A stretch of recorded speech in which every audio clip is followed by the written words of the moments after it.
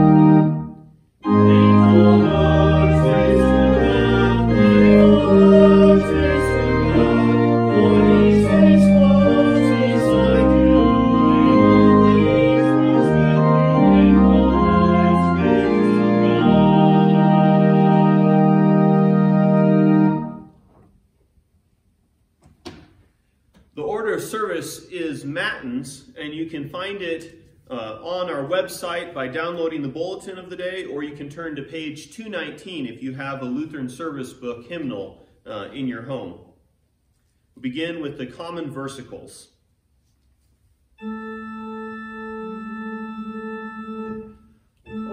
Lord, open my lips.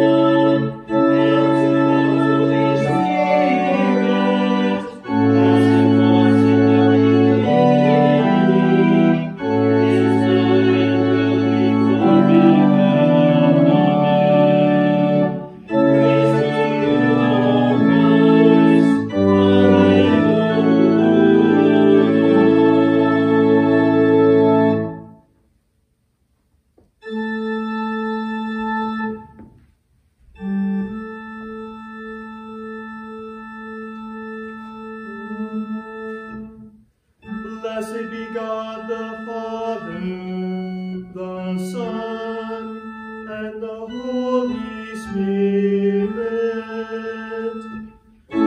Lord, let us worship you.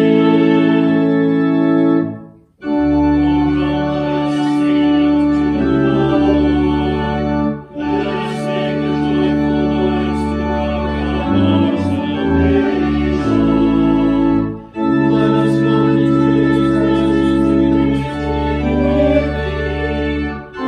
us make a joyful noise to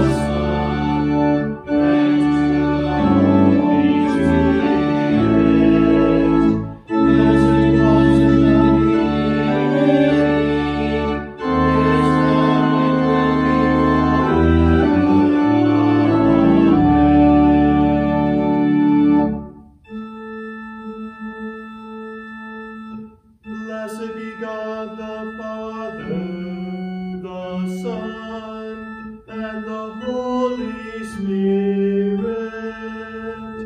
Amen. Let us worship. We will now join together in the readings.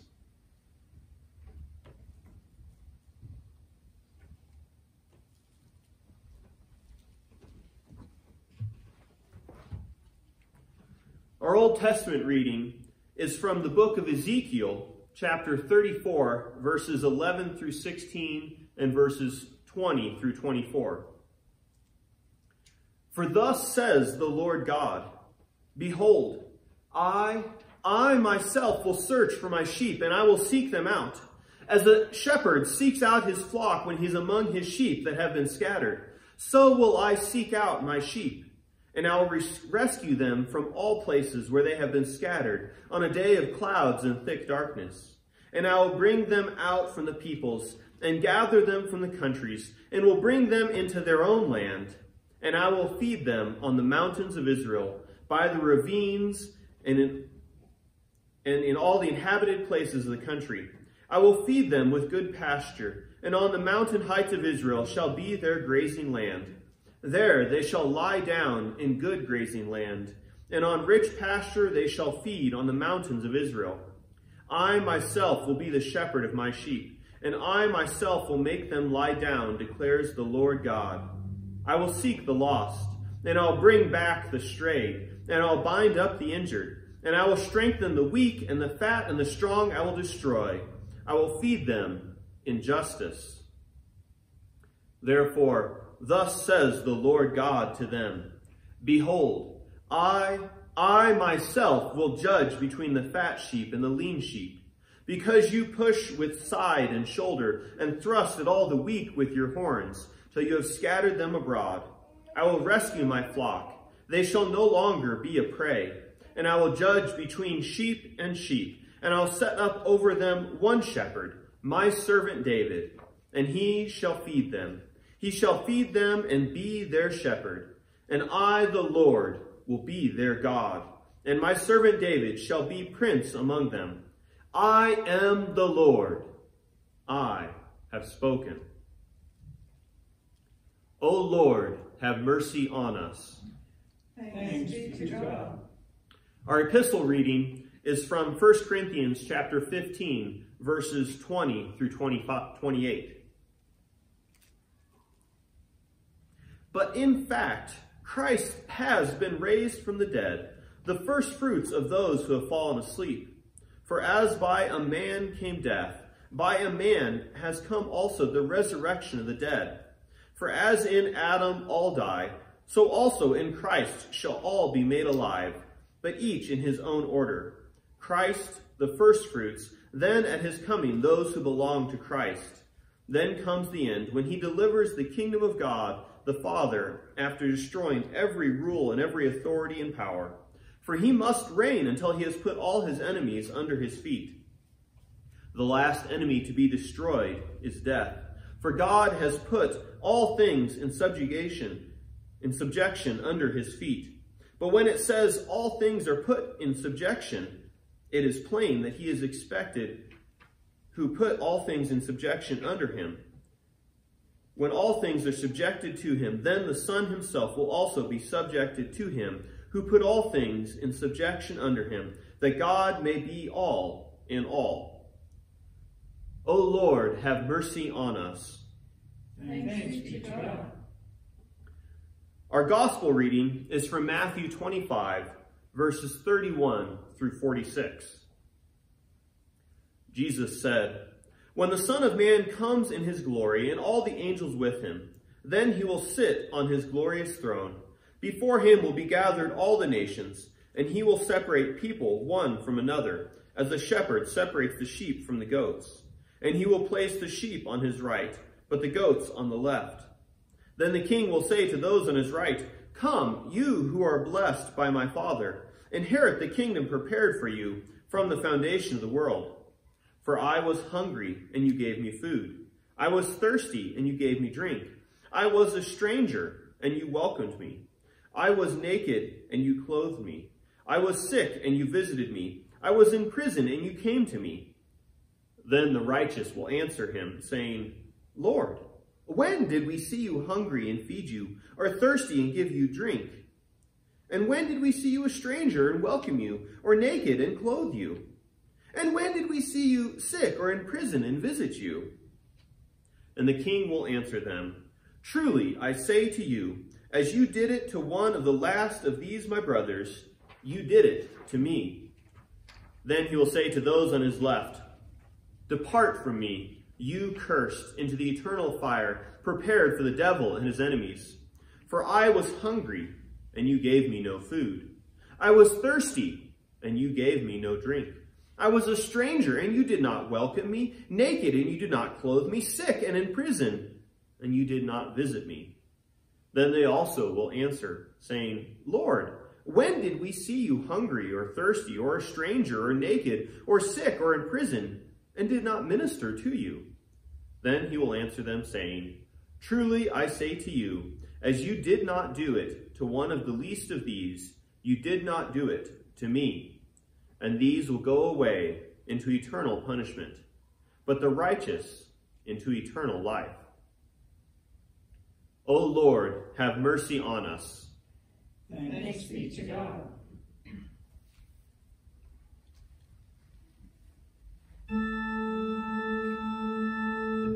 Forever, O Lord, your word is firmly set in the heavens.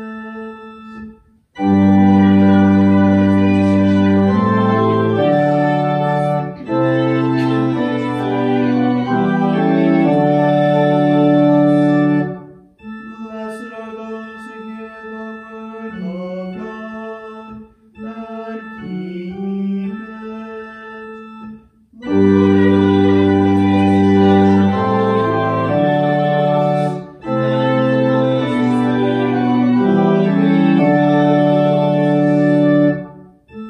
Glory be to the Father, and to the Son, and to the Holy Spirit.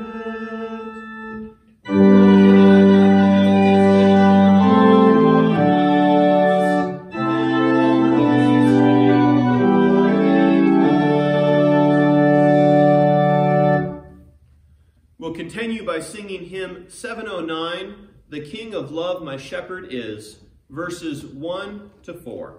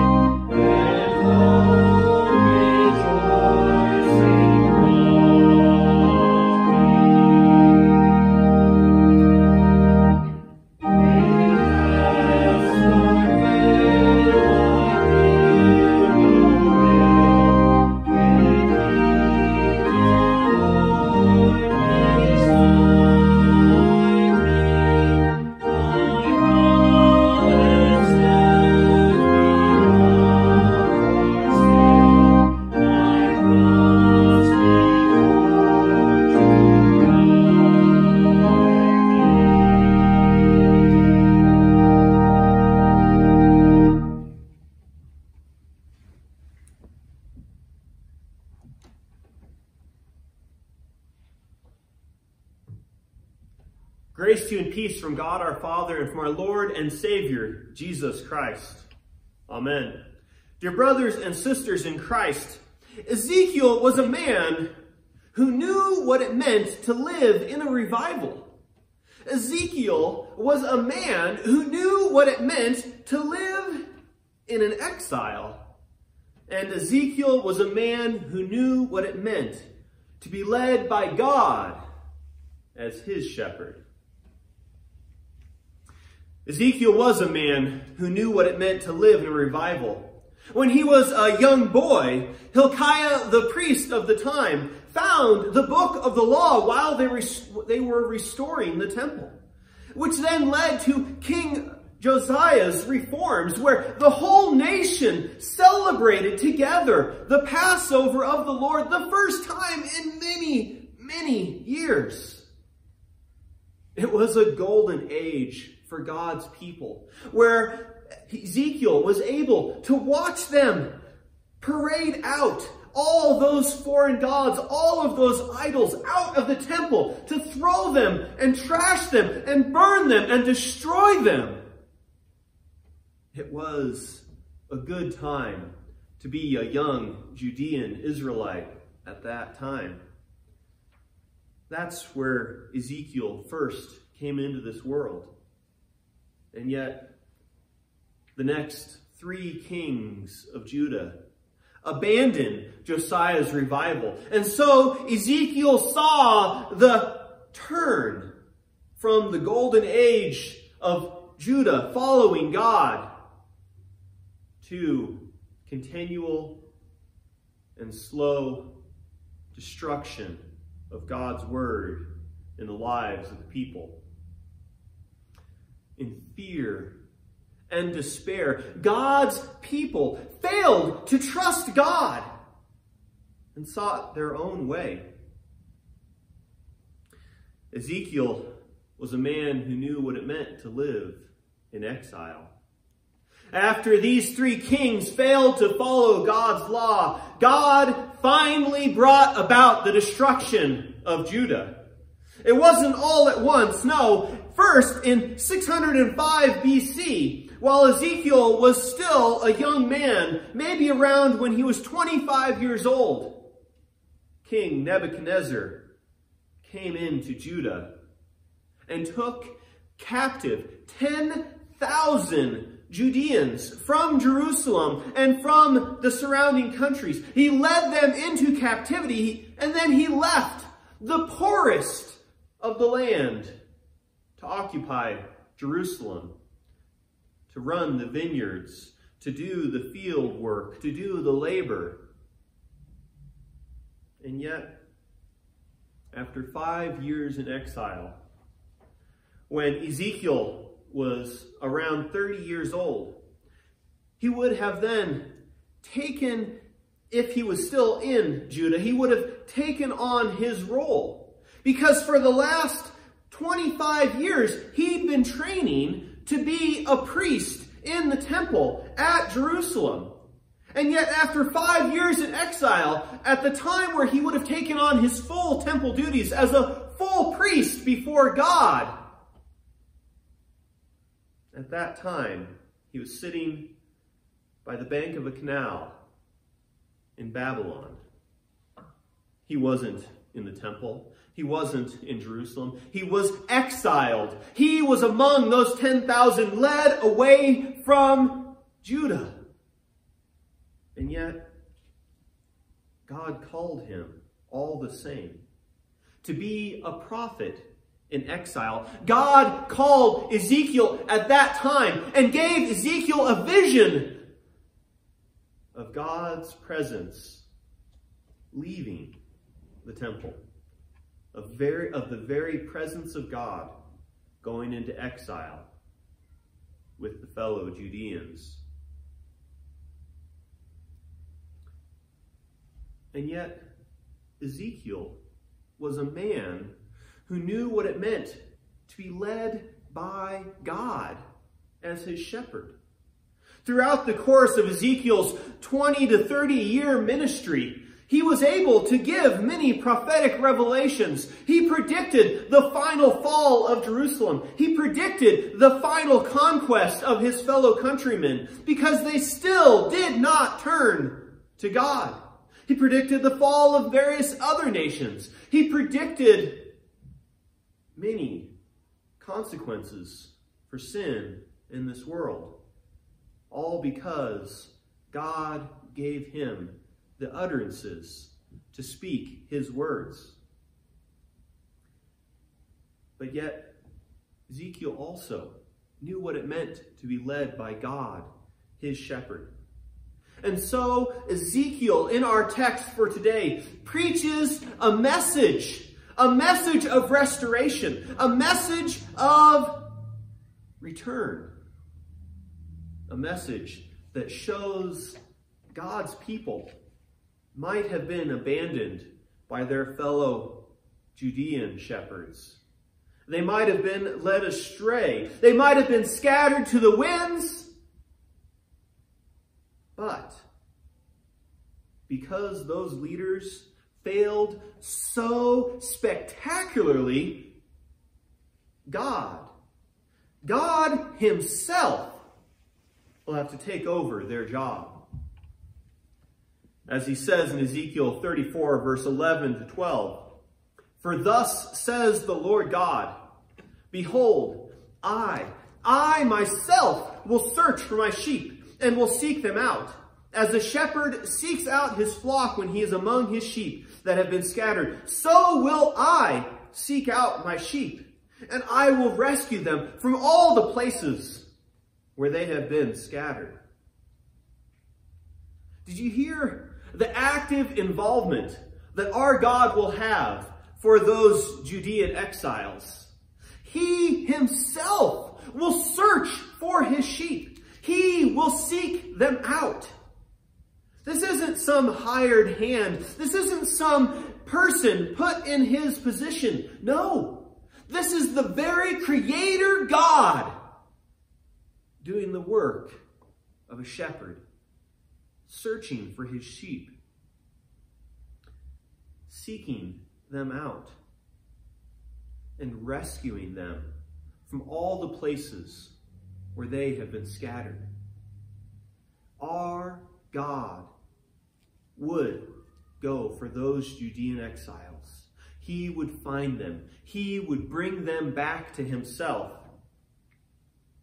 As he says in Ezekiel 34, verse 13, "I will bring them out from the peoples and gather them from the countries and will bring them into their own land."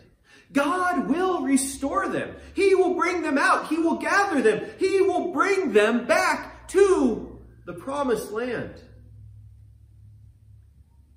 And then he continues, "I myself will be the shepherd of my sheep, and I myself will make them lie down, declares the Lord. I will seek the lost, and I will bring back the strayed, and I will bind up the injured, and I will strengthen the weak." Ezekiel 34, 15 to 16. God does the work of a shepherd. And for these Judean exiles, he will be their shepherd. He will bring them to those green pastures to lie down. He will give them all the blessings of his promises. As he says, he will seek the lost and will bring back the strayed. But not only that, he will bind up their injuries. And then he will strengthen the weak. Ezekiel knew what it meant to have God as his shepherd. And so he proclaimed those words to the Judean exiles. He proclaimed those words to let them know, ultimately, that God will rescue his flock. In Ezekiel 34, 22 through 24, he says, "I will rescue my flock. They shall no longer be prey, and I will judge between sheep, and I'll set up over them one shepherd, my servant David, and he shall feed them. He shall feed them and be their shepherd, and I, the Lord, will be their God." This is what it means to have God as your shepherd. As these Judean exiles were depressed and led to a foreign country, God gives them the vision of what the future holds for them, where he will set up his servant David as king and shepherd over them, where David himself will feed them, where David himself will be their shepherd, and the Lord will be their God. Now you might be asking yourself, I thought you said, Pastor, that God would be their shepherd, and now you're saying that David will be their shepherd. Well, it's as simple as many of you probably have realized. Jesus is the son of David. Jesus is God's servant, David, the shepherd of the restored Israel.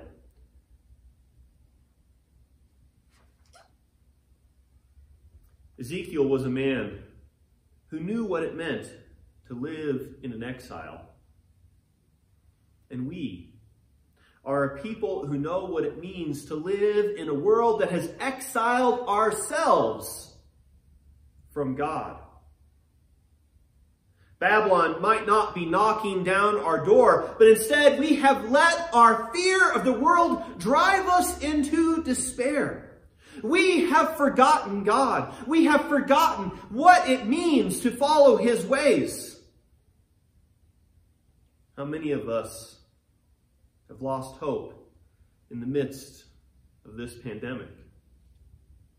How many of us have lost hope in the midst of this chaotic political season and the chaotic election year?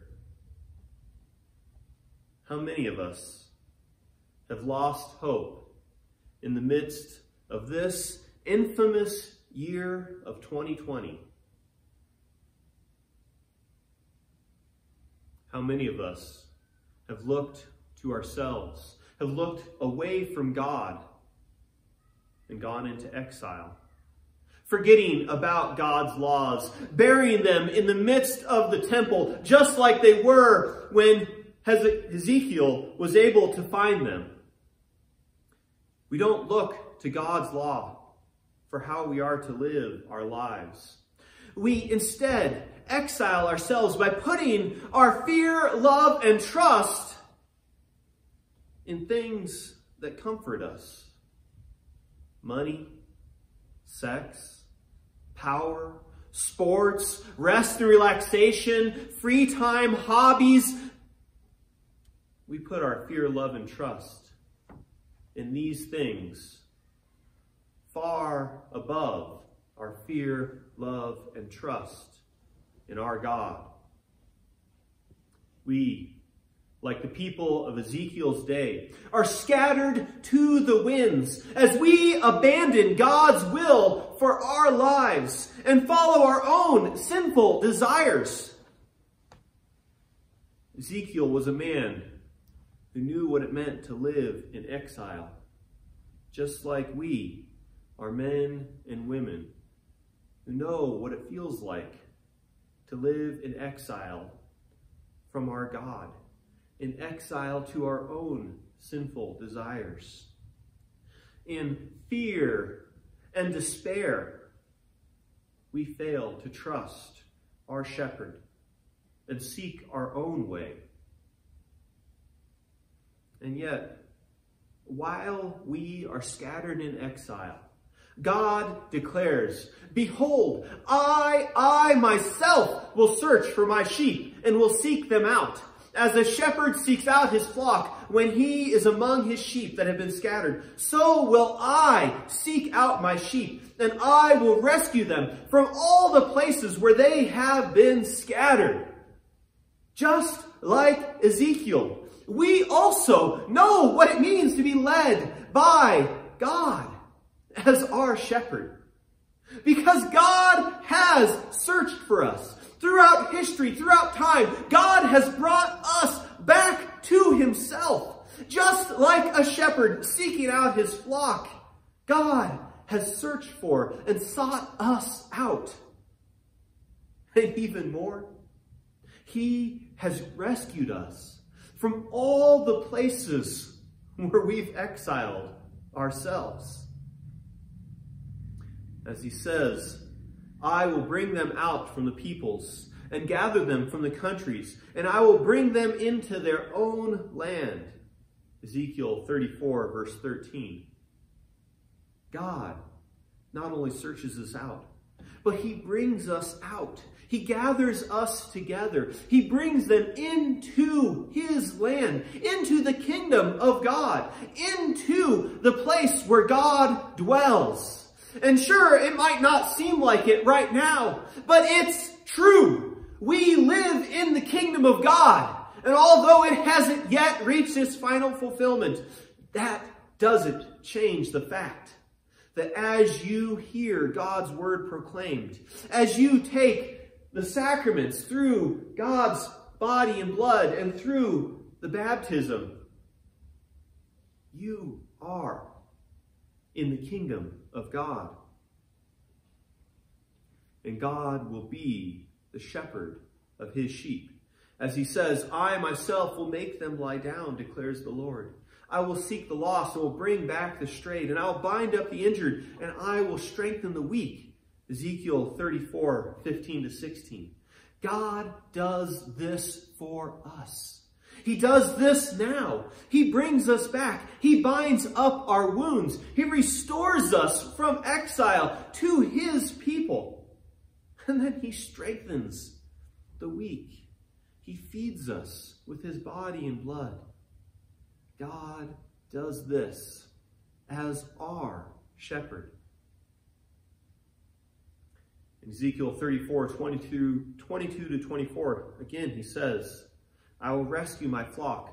They shall no longer be a prey. And I will judge between sheep and sheep. And I will set up over them one shepherd, my servant David, and he shall feed them. He shall feed them and be their shepherd. And I, the Lord, will be their God. Again, look at what God is doing for us. Just like he did for the Judeans in exile back in Ezekiel's day, he will rescue his flock. They will no longer be a prey. In fact, through baptism, God has already rescued you. He has removed the devil from your back. He has made you no longer prey, but a sheep within his sheepfold.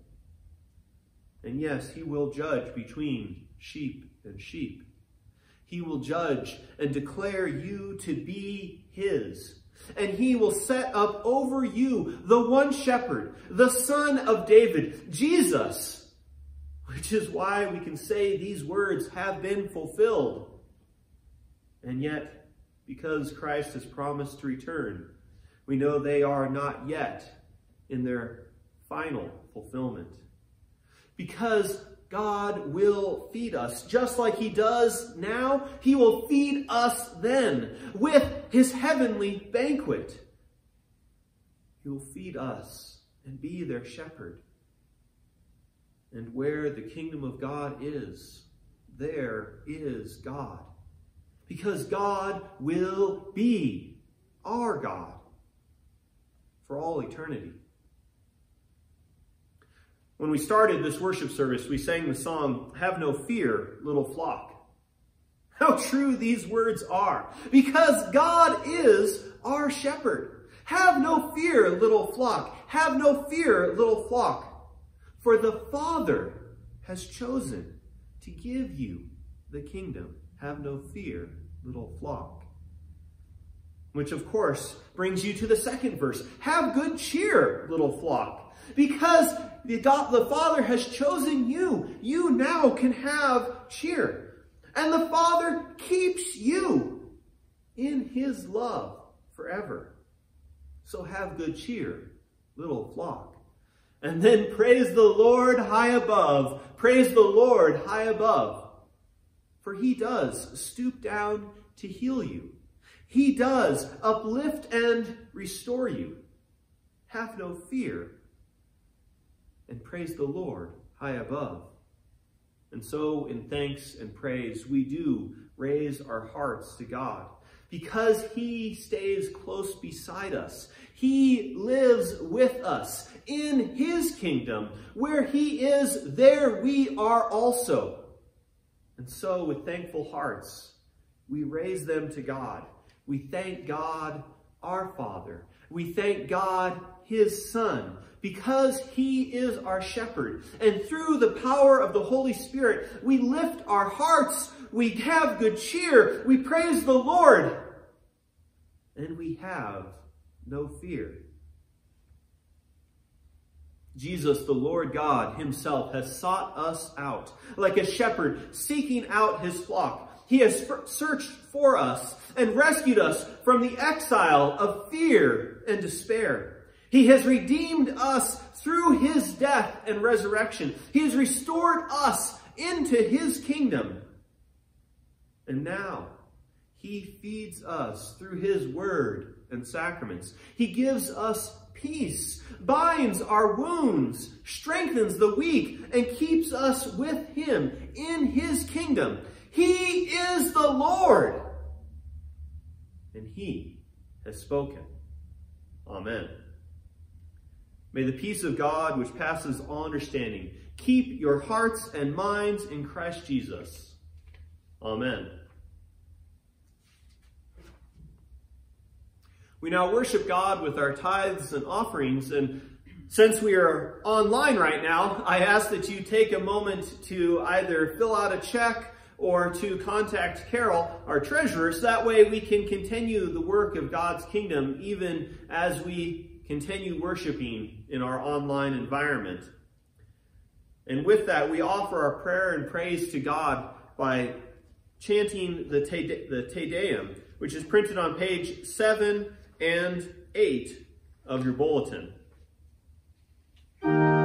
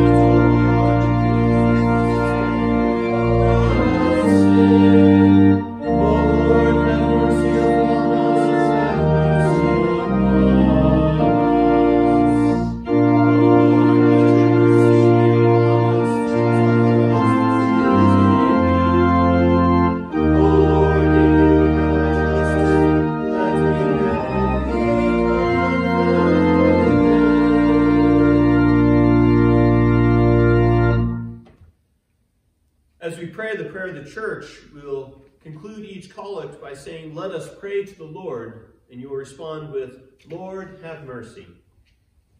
Let us pray for the whole people of God in Christ Jesus and for all people according to their needs.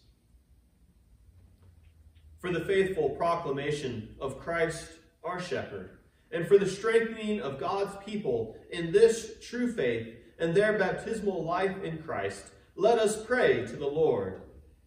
Lord, have mercy. For Christ's holy Catholic and Apostolic Church, for all who faithfully confess the saving name of Christ, and for the protection of the Lord to extend over us against the devil, the world, and our own sinful selves, let us pray to the Lord. Lord, have mercy. For God's people in this place, for the mission and work God has given us to do, and for the unity of the Spirit, and a spirit of cooperation and harmony in our life together, let us pray to the Lord. Lord, have mercy. For Trinity Lutheran Preschool, where our young are prepared for their life as God's people by baptism and faith, let us pray to the Lord. Lord, have mercy. For those who have wandered from the flock of God, for the faithful shepherds who gather them in through the voice of God's word, for our forgiveness and for our willingness to forgive others in Christ's name, let us pray to the Lord. Lord, have mercy. For our president and governor, our newly elected leaders, and all in authority over us, let us pray to the Lord. Lord, have mercy. For the hungry and homeless, for the unemployed and underemployed, for those who work in disaster relief, and especially for all those affected by the pandemic, let us pray to the Lord. Lord, have mercy.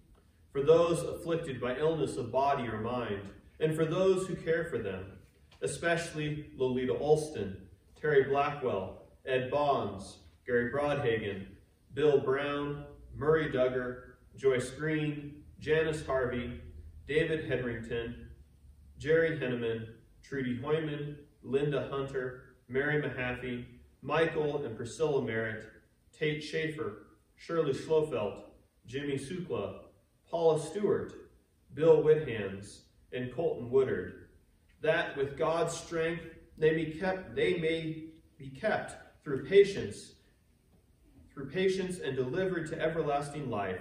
Let us pray to the Lord. Lord, have mercy. Lord God, Heavenly Father, we here remember the sufferings and death of your dear Son, Jesus Christ, for our salvation. Praising his victorious resurrection from the dead, we draw strength from his ascension before you, where he ever stands for us as our own high priest and as our shepherd. Gather us together, we pray, from the ends of the earth to celebrate with all the faithful the marriage feast of the Lamb in his kingdom, which has no end. Graciously receive our prayers, deliver and preserve us. For you alone we give honor, we give all glory, honor, and worship. Father, Son, and Holy Spirit, one God, now and forever. Amen. We continue on page 9 of your bulletin with the Kyrie.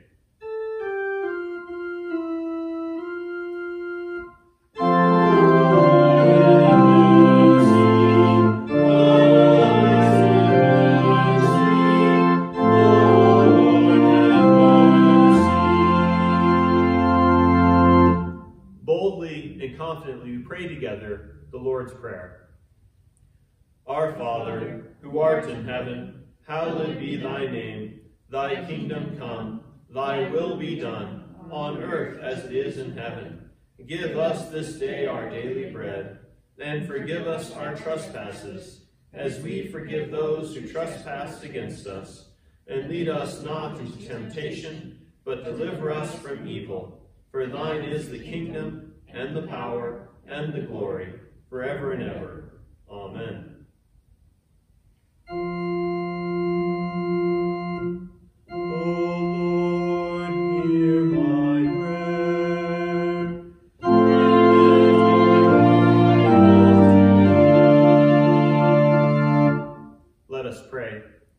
Eternal God, merciful Father, you have appointed your Son as judge of the living and the dead.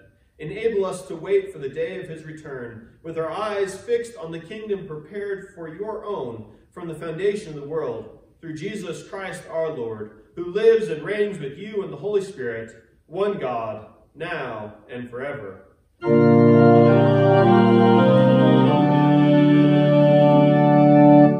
Let us pray together the Collect for Grace, printed on the top of page 10 of your bulletin. O Lord, our heavenly Father, almighty and everlasting God, you have safely brought us to the beginning of this day. Defend us in the same with your mighty power, and grant that this day we fall into no sin, neither run into any kind of danger, but that all our doings, being ordered by your governance, may be righteous in your sight, through Jesus Christ, your Son, our Lord, who lives and reigns with you in the Holy Spirit, one God, now and forever.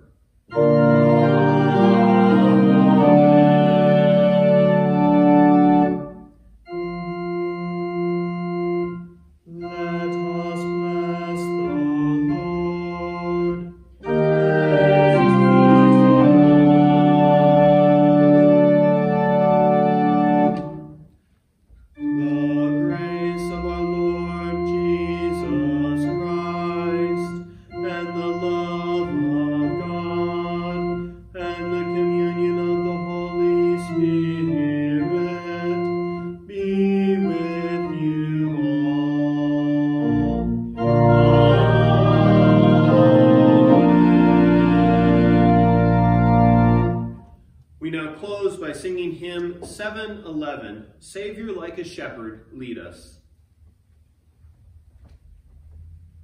Thank you.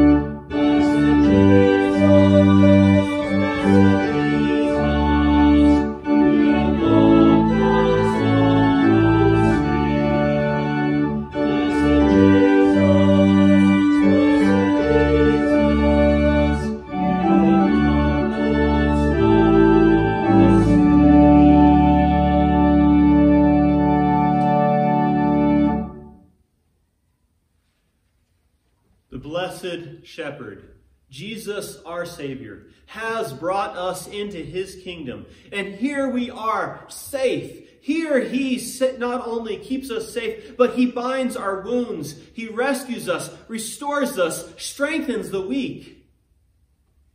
God, our shepherd, has brought us to him, and he will bring us to life everlasting in his kingdom. Amen. As far as announcements go, in the midst of this pandemic, Bible study will be moved to online, as we will do it via the free conference call teleconference. And you can access that by going to the church website and getting the link, or by using your phone and calling the phone number 425-436-6358. Again, that's 425-436-6358. And then putting in the access code 367780#, 367780#. And you can join us at 10:15 for Bible study each week.